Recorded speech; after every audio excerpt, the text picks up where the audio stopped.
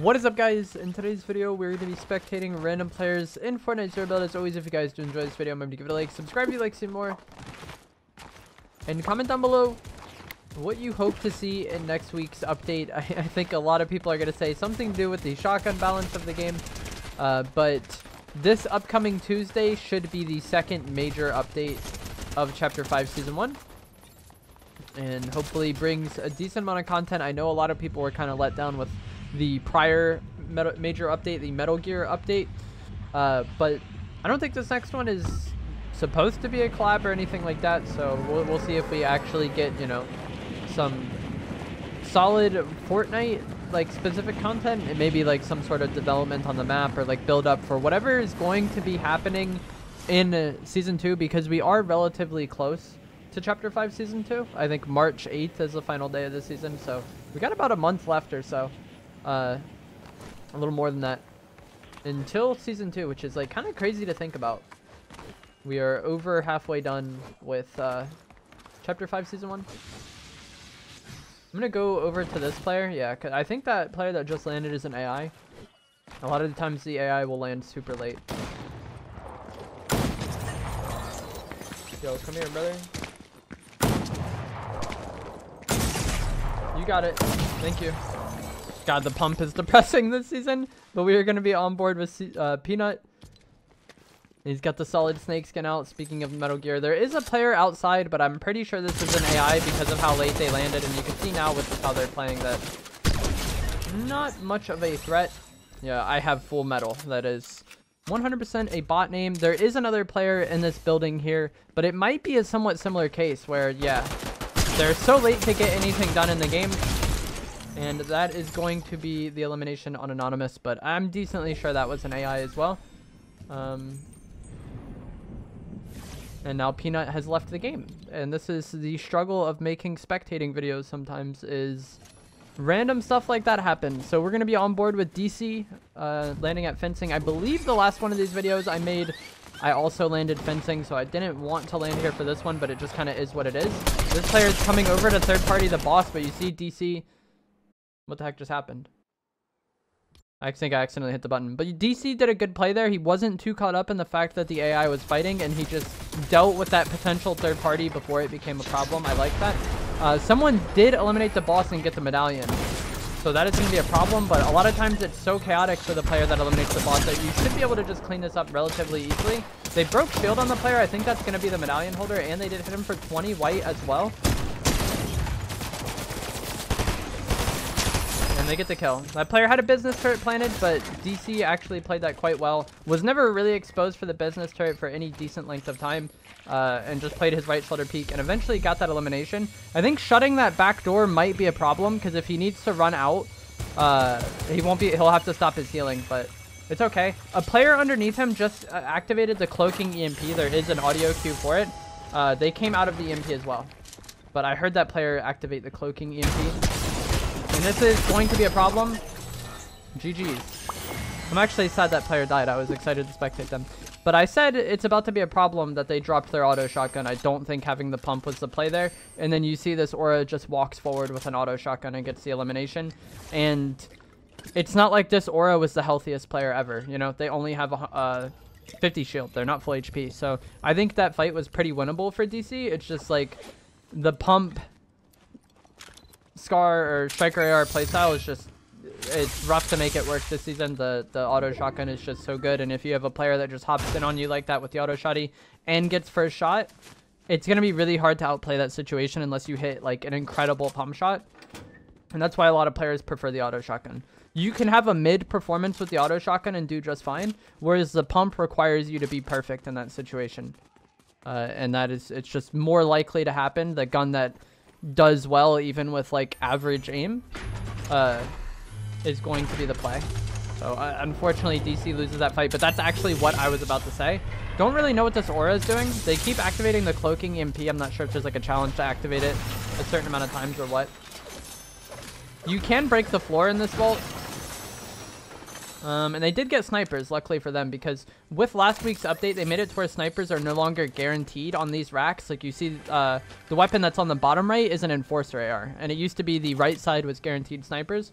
that's no longer the case. So they're going to be going for a very standard loadout of auto shotgun, shockwaves, mythic striker, AR sniper. So I think this is good. This is what I would like to use. There was a blue auto shotgun back on that loot where DC was eliminated.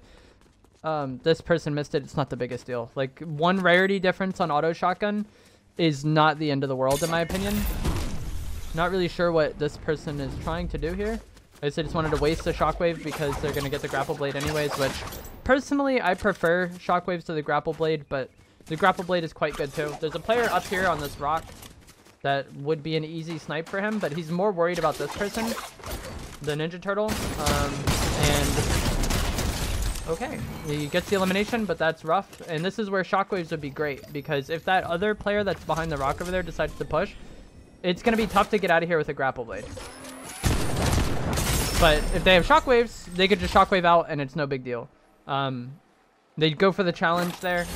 Doesn't go their way, and now we're going to be on board with Bobby Bips. Bobby Bips placed out that business turret. I don't think the turret was that helpful in that fight. People, I think, very much overrate this item, and there is a medallion player coming from, I guess that's going to be Grand Glacier. Maybe it's Peter Griffin. I think it's helpful to know which medallion player you're about to fight to kind of predict which mythics they'd have, especially this early in the game. Maybe it could be Lavish, but that's so far. I think this is likely Peter Griffin. So they maybe have the mythic pump, but it's not always the case that people take the mythic pump. The scopes are just like so bugged in spectator replay mode now. This player's just gonna get on them in 50-50. And they win the fight. This leaves them very vulnerable to a potential third party though, because look how much damage they took there. They got the duck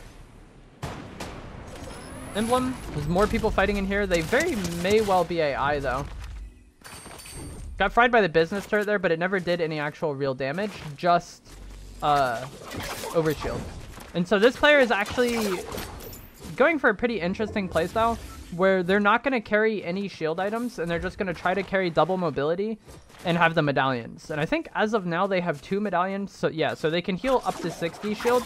And this is kind of the main playstyle that got really nerfed by the medallion nerf that happened in December, is that you need all the medallions to heal to 100 health. And so not carrying any heals like this is a lot more risky. Luckily for them, they find a med kit, and there's 2 barrels here, so they're going to be able to get to 180 health. But we'll see if this player ever gets like caught up in a situation where like not having heals can really negatively impact their game, especially with how they were playing versus the player we were previously spectating. They kind of just 50-50'd them with no early damage or anything, and it worked out for them. They got the elimination. I think this player was the better player, but it left them weak. And if they played like that throughout the rest of the game, I think the fact that they weren't carrying heals and they were relying solely on the medallions could have come back to bite them. And, you know, if they lose that fight immediately, I'm kind of sad. That player seemed like a good player. Just kind of unfortunate that the auto shotgun is a thing. And that is just how good the auto shotgun is. The person we were previously spectating, I think, did pretty much everything right in that fight. They went for a snipe, which is kind of risky, but they hit the snipe and then swapped to their pump. And I don't know if they missed their pump shot or if it just didn't hit very hard. And then I think they swapped to their spray as well. And it just like, that is how perfect you have to be, even with the mythic pump, to defeat the auto shotgun this season. Like the auto shotgun is just very, very good. Sounds like there's a player. Okay, never mind. It's the NPC. I was about to say, it sounds like there's a player above this lifeguard man. I've never actually been down here, I don't think, or like spent any time down here, really.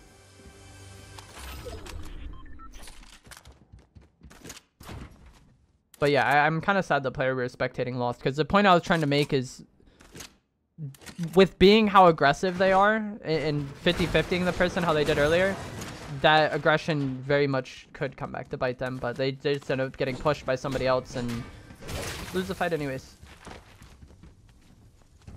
So they have to be concerned about zone here. Let's see where the zone goes. There is another medallion over here that they can maybe go for. If you wanted to get this in this player's situation, I think you'd want to get a car and try to kind of meet them on this edge. Wouldn't really want to go into Reckless to fight them. Although you could, because zone is not hitting hard right now. It's going to hit for 1 even after the storm phase closes. So it's like really not that big of a deal. There's a player grapple blading above them. This is good. This low ground is advantageous. Just don't peek. Force that guy to go into you. And then if they get to like right here, you can start auto shotgunning them. They hit the snipe. Okay, GG's. But that is a situation where low ground was kind of favored. If this player was spectating, I think it's called Castaway Jonesy. If they just hug this wall, that goblin had to expose themselves so much to get an angle on them. They went for the snipe. They hit it, but that was kind of risky. If they didn't hit that snipe, then they probably would have lost that fight because they didn't just like stay with the auto shotgun. So I think just hugging that wall as close as you can and using your auto shotgun, it's kind of the play there, but it works out in the end. People are hitting some crazy snipes of this game. I think this is very much a kill you want to go for if you're this Castaway Jonesy, because he's carrying the medallions. Personally, I don't really carry the medallions in zero build anymore. I feel like the risk kind of outweighs the reward, especially with how chaotic it is. You see people just like full sending the medallion player we're spectating over and over again, and you know, you can get those kills, it's great, but even like sometimes it'll just leave you vulnerable to third parties, and that's not great. And then also with how good snipers are, I feel like just having yourself broadcasted at all times gonna lead to you getting sniped from who knows where more often. I don't think this ammo matters. So is he just gonna hide in this attic? It tilts me so much when people just kind of waste time. What I'm trying to say is I don't use the medallions, but if you're going to carry the medallions, you might as well get all of them, so you actually have the benefit. So if I'm this player, I'm very much wanting to meet this player around here and try to clean that kill up. And then this player that we're spectating would have 4, but not really sure what they're doing. But I think that needs to be the priority. If you're going to use the medallions, I feel like you might as well get all of them. And even if you don't want to use them, I do like going for the medallion users just to eliminate them and get them out of the game, because oftentimes they tend to be the more proactive, better players in the lobby. And if you're able to deal with them, especially when you have the advantage of kind of knowing where they are and they don't really know exactly when you're coming, makes your game a lot easier. So I'm guessing I'm hoping that he's just camping in this bush, hoping to catch the other medallion player rotating into him. Hopefully he didn't just like leave and then we're spectating them for who knows how long, because this player has seemed decent with the kills that they've gotten. Like, they haven't seemed bad by any means. It's hard to tell with the auto shotgun sometimes though, because like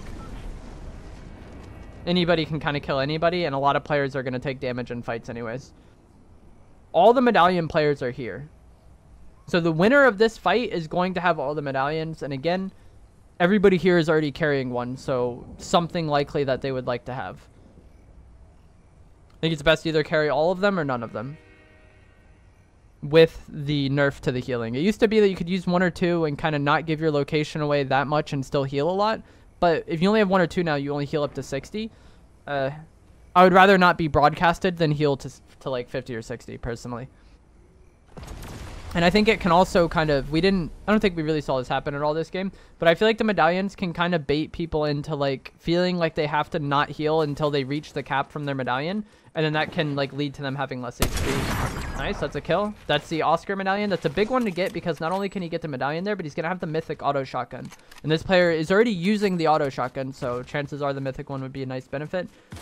Although it's not there. Okay, so someone had dropped the medallion earlier after getting the mythic audio. He still gets a gold one, but see, this is like the struggle with being way too concerned about loot sometimes, is like just the mess of looting could have cost him if that Black Knight was like actively trying to get on him while he's looking at that stuff. Hits the snipe, which is awesome, but the grapple blade isn't as good at pushing. If he had shockwaves there, hits that snipe, shockwave, get the kill, and then go back for the loot afterwards, I think would have been the play. Especially because at that point he would have all the medallions. But letting that player get away may come back to bite him, and that's one of the reasons why I think shockwaves are preferable to me than the grapple blade. I think it's just better for like pushing people after you get attack on them, and just making sure you get that elimination. He kills the Black Knight there. That's awesome. He can have all the medallions now. I would use this fizz. This is like kind of what I was talking about, where he's just like waiting to heal off the medallions and holding his fizz. Using the med kit is fine now too, but I think you just want to get to max HP as fast as possible. In a situation like this where you're standing out in the open already weak, just pop the Flowberry Fizz in addition to your medallion healing, or, you know, pop a big pot in addition to your medallion healing, and just get as ready to deal with a potential third party as possible, because how many medallion players were just over here? You know, there was two medallion players and then 1 medallion player with 1. So everybody in the lobby is probably going to kind of be fixated on that spot in zone. I'm very surprised that he didn't get third-partied.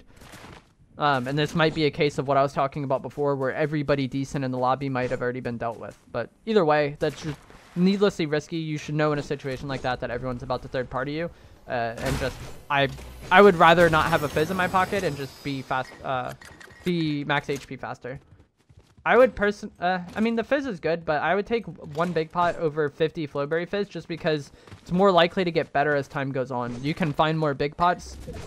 You can't really find more fizz and then stack it. He's going to go for the med kits though, since they have all the medallions, which is fine. And it kind of makes them less likely to kind of fall into the trap I was talking about before, where they're like holding their shield items to try to like get the most value out of their medallions or whatever. You have all the medallions. He now will heal even faster and heal up to 100 shield off the medallion, so you might as well carry medkits at that point in time. And again, he's not going to be in the mindset of like, oh, I can't use my heals because I need the medallion. He can just pop the medkit while he's healing off the medallion and regenerate HP decently fast if he does end up in a situation where he takes white health damage in a fight, which can be pretty common with the auto shotgun in the game once again. But that fight got very sketchy. They end up with the elimination on that Black Knight, but I think that really could have gone either way or both ways with how common trading is in Chapter 5. And that just kind of goes to show the little things I was talking about with like pushing the opponent with shockwaves rather than a grapple blade, or like pushing them right away after getting that snipe versus like fumbling around with loot on the ground. I think eliminating the other players and just making the area safe is significantly more important than like one rarity upgrade on an auto shotgun. Which, like, if you can get the auto shotgun, that's nice, but like you saw there, something as simple as that almost could have cost him if that Black Knight pushed, or if the Black Knight ended up like turning that fight with the second time that happened, or if he got third party. There's a lot of ways in which that situation could have not gone his way, even though it ultimately did like work out well for him. Island is a concern here. Yeah, that's good. Look at how small this circle is. Everybody in the lobby is going to know exactly where he is. I would very much want to have that car over there. I think you kill this Nogops and you get that car. Or just grapple blade to it now so the Nogops can't get it. I highly doubt that Nogops peeks, and they did get sniped from Island, it looked like. Or maybe somewhere on the other side. But I really want to have a car if I have all the medallions like this. I really want to have a car anyways. But one of the downsides of using cars in game is that people know where you are, right? But people are going to know where he is anyways, so you might as well take advantage of that. Less likely to get sniped, faster to traverse the map, and also you can kind of use the close range, like juggling yourself in and out of the car, to kind of reduce some of the randomness of the auto shotty fights.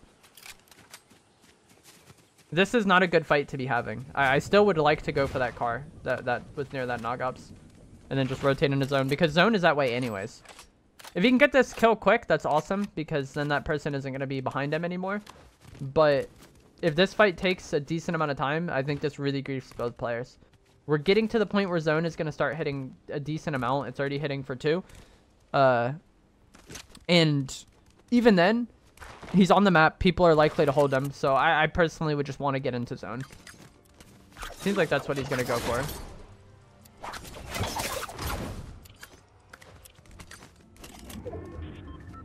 But he has to be worried about people holding him and this player behind him, and everybody's gonna basically know exactly where he is. So this is where like having all the medallions can get rough if people do kind of fixate on him, which often will happen if you have all the medallions. Players behind him still. Hitting the snipe would make his life a lot easier. Is that another Black Knight? You got all the rare skins in this lobby.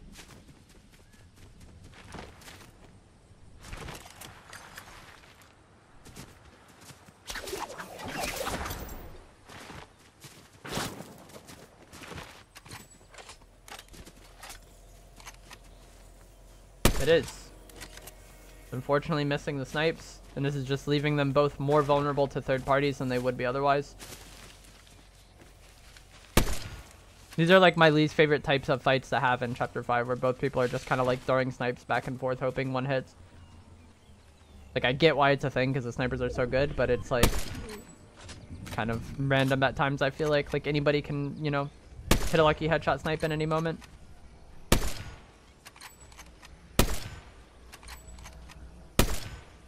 This is unfortunate. Still 7 opponents remain. Let's look at this zone. kind of rough. Being up here is kind of nice, but I think there's like very little cover here. There's like the guard station, but it's kind of low on the mountain. And this is again a zone where having a car would be very nice, because then you have your car as cover.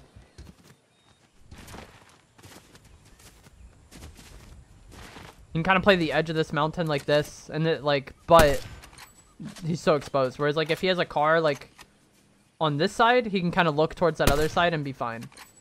But it's hard for him to kind of do anything here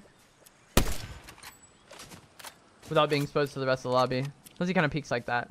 But I'd like to have my car like right here and then kind of be worried about that angle. This Black Knight behind him is still going to be a problem. Getting this kill would be good, because like the fact that him and the Black Knight, oh, there's bunkers in that building. I would want to put those bunkers down on top of the mountain somewhere, honestly. But I was gonna say, the fact that neither of him nor this Black Knight have encountered anybody else makes me kind of think that nobody else is on that side of zone. But the Black Knight did just get fought by somebody. I think it was an AI though.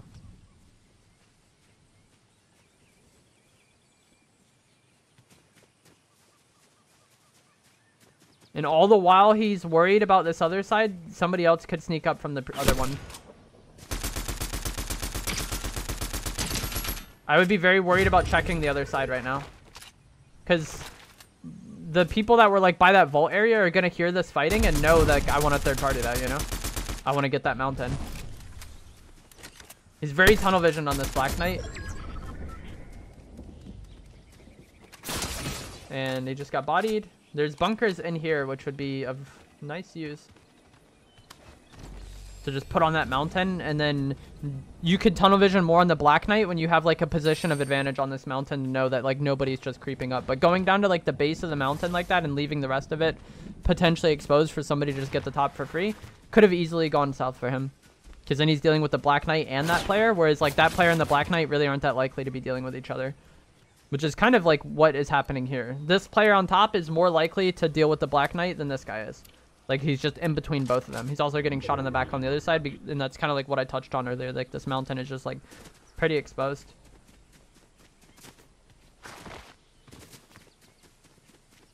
Like, it's high ground and it's nice spot in zone, but it's, like, hard to use this mountain without, like, being vulnerable to somebody else.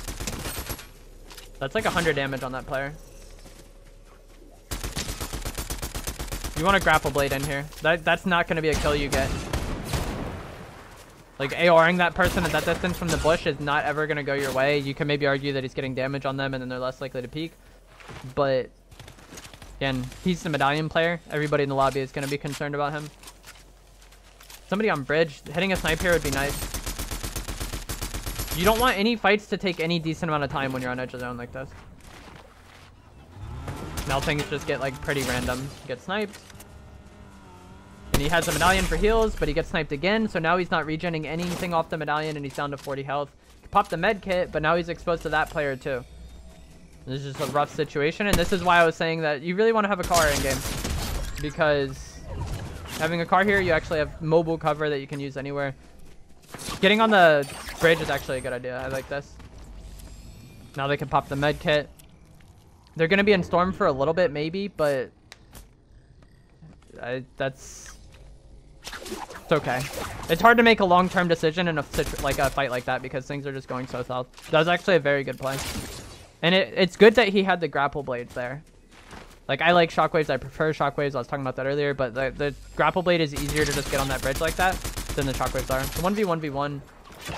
He wants to just get out of this. Grapple blade, grapple blade. The winner of this fight probably loses.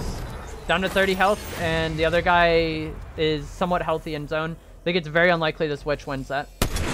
Maybe they could just hit a bailout snipe, but when it's a 1v1v1 and 2 fight, it's hard to like make that work out in the end. And that's why I was saying he just wants to grapple blade. Once this lady grapple blade, I think you just want to grapple blade yourself because that witch was like coming behind him and gonna focus him. She's getting medallion here, but I think she only has 1 medallion, and you see how slow this heals. If this Dusk loses this is an absolute throw.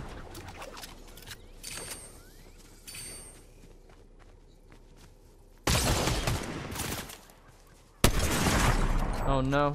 I think peeking that was bad for that witch. You just want to like pressure her a little bit and keep her like down there and keep her like preoccupied. And GG's. I can kind of understand going for the snipe there because they were at such an HP deficit that it kind of feels like you have to. But, yeah, that's kind of like what I said. This person was very weak, but when the Castaway Jonesy and that Witch Lady fight, it just makes it very easy for Broski Mitchell to come away with the win. And that's why I think just repositioning until the other people fight or until you have like a decent position of advantage would have been a better play. Maybe his grapple blade was on cooldown. I'm not fully aware of that. But that is going to be it for this video. As always, if you guys found it helpful, informative, interesting, remember to give it a like, subscribe if you like some more, and I will see you guys in the next one. Thanks for watching.